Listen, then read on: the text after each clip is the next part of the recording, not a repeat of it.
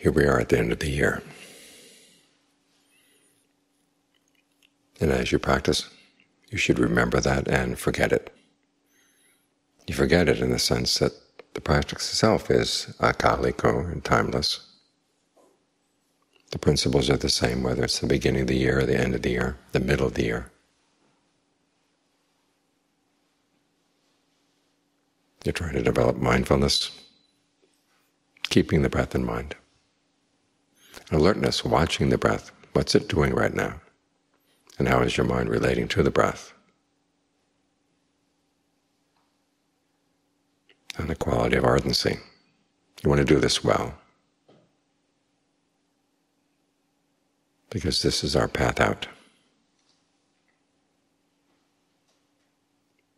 So is the breath comfortable? If it's not comfortable, you can change it. Is the mind staying with the breath? If it's not, is it a problem with the breath or is it a problem with the mind? You've got time to check these things out.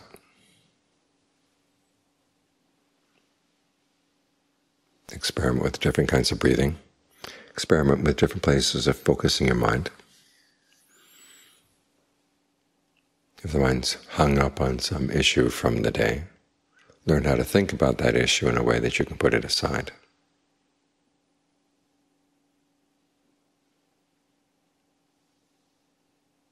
So that the mind can settle in with the breath and have a sense of well-being, having a sense of belonging here.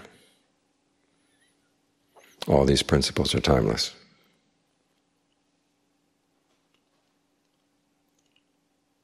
But at the same time, it's good to think of the passage of time. The Buddha has you reflect every day. Days and nights fly past, fly past. What am I becoming right now? You can think back to where you were this time last year. How are you different now? Hopefully you've improved in the practice.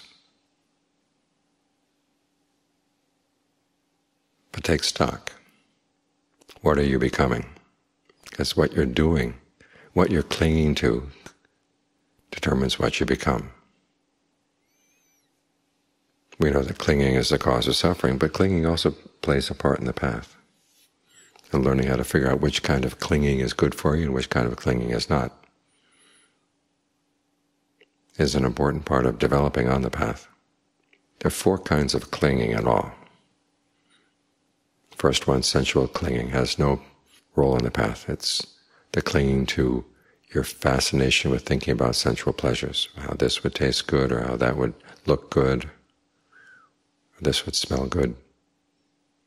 You'd like to eat this, you'd like to see that. You can think about these things for long periods of time.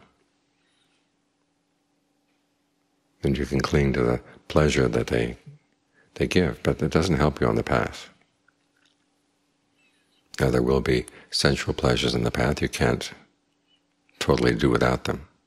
But your fascination with planning for them and then reminiscing about how great that pleasure was, how great this pleasure was, that gets in the way of the path, because we're trying to develop right concentration here, which is another thing you can actually cling to. Clinging to habits and practices. What habits and practices do you cling to that are getting in the way? Which ones do you cling to that are actually helpful? Clinging to the practice of meditation is not a bad thing. There will come a day when you let go of all clinging, but in the meantime, to get there, you have to hold on. Think of the image of the raft.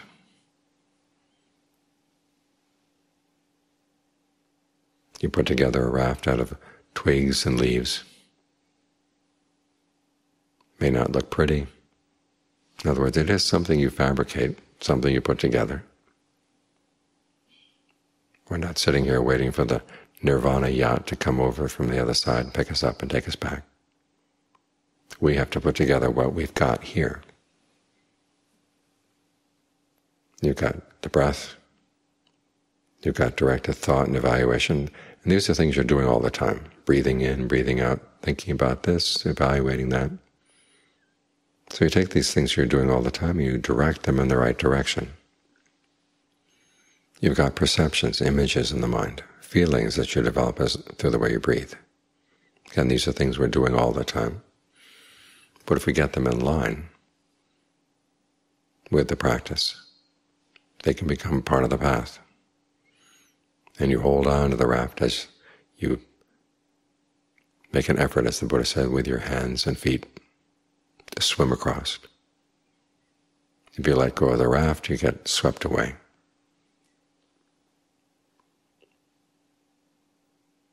So you want to have a daily practice of training the mind to settle down.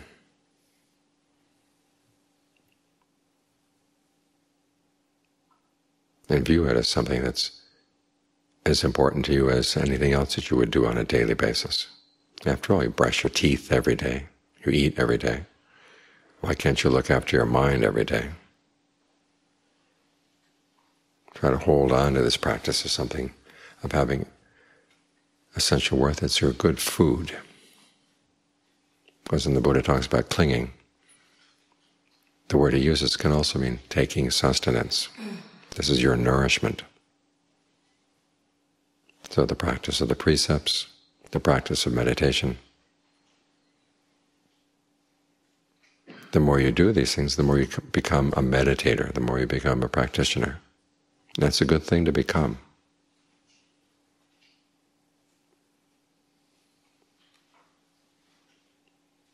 The same with views. Views can cause you suffering, or they can be part of the path. And you hold on to the right views, understanding about suffering. What kind of suffering is causing your problems? What kind of pain is causing your problems? What kind of pain is not really the problem? As the Buddha pointed out, there are things in the world you have to accept. The body ages. It gets ill. It dies. These things are things that we can push off for a little while, but ultimately they're going to have to happen. No matter who you are, as long as you're a being, the Buddha says, you're going to have to experience aging, illness, and death. The question is, do you have to suffer from them? And that's where you can make a difference.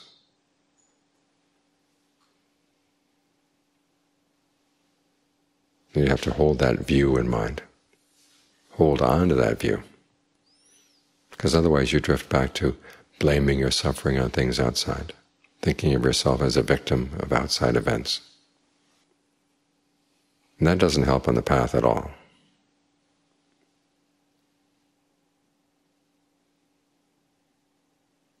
Whatever bad things there are out in the world, and we don't deny that there are bad things out there, the important issue is you realize that the extent to which you're suffering from them has to do with your own lack of skill in dealing with them. As long as you hold on to that view, it's not laying blame on you, it's actually offering you hope that you can get out of these things. Because if you had to change the world to be just the way you wanted,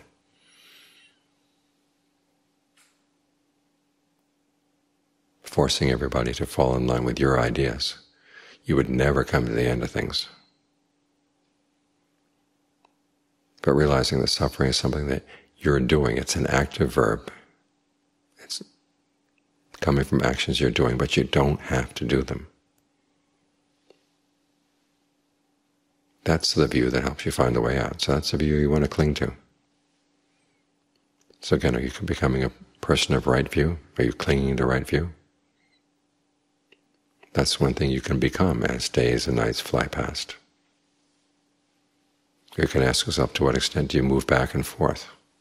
Sometimes blaming things outside, sometimes admitting that you're the agent that's causing the suffering.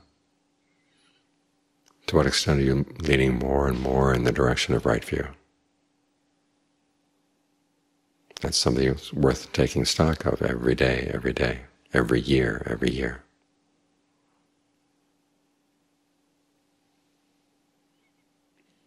And then there's clinging to doctrines of the self.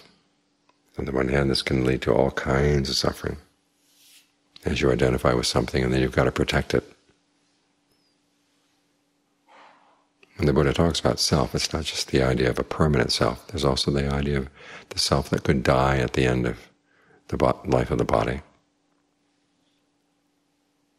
It's not the case that you would cling only to the idea of a permanent self, or you would suffer only from the idea of a permanent self. In fact, people who have the idea that what they are is something that's going to die get very attached. Even people who have a very fluid idea about their gender, about their identity, they hold on very tightly to that. A lot more suffering there too. It's however you define yourself. If you cling to the wrong ways of defining yourself, you're just going to cause more and more suffering. But if you cling to ideas of self, that you're capable, that you're responsible, you're the kind of person who can learn, the person who's not stuck in his or her bad habits, that can recognize bad habits for what they are and be willing to make the change. That kind of self, or that idea of self, is a good one to hold on to, because it opens the path instead of closing it. So as we ask, days and nights fly past, the question is, what are you holding on to? And how consistently are you holding on to practices, views, ideas of yourself that are on the path? The more consistently you can do this, the better. Because otherwise you're going to hold on to the old ways that pull you down. In other words, you've got the twigs and the leaves and the branches on this shore, and you just hold on to them right here. You don't make them into a raft. You cling to the trees. But as the Buddha said, staying on this shore is a dangerous place. There are animals coming after you, vipers, thieves, wanting to plunder you.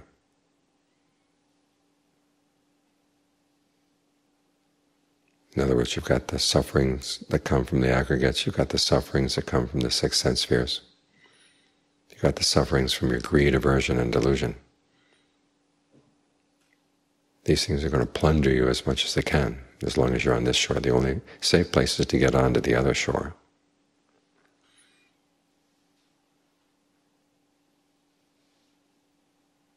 So what are you becoming? You're becoming the person who stays here and tries to say, well, let's make an ideal world here on this shore. Or are you going to cling to the raft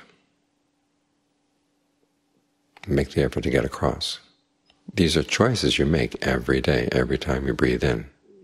You make them at the end of the year, make them at the beginning of the year, make them in the middle of the year.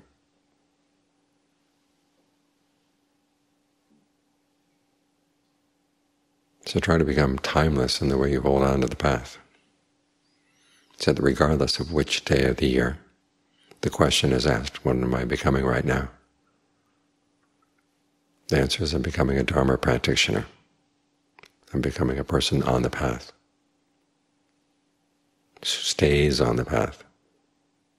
And John Lee has a nice passage where he talks about how, for most people, we straddle two different paths, the path to the end of suffering and the path that leads to more suffering.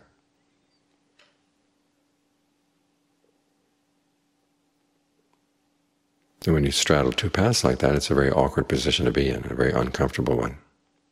It's better than someone who's totally on the path to more and more suffering. But still we don't get full advantage of the path that can take us away from suffering. So try to be the kind of person who's always on the path. If you're going to cling to the things that help you stay, get on the path and stay there.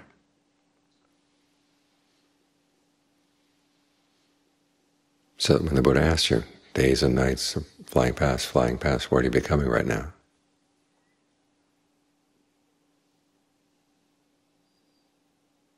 You can give an answer that you'd be proud to give.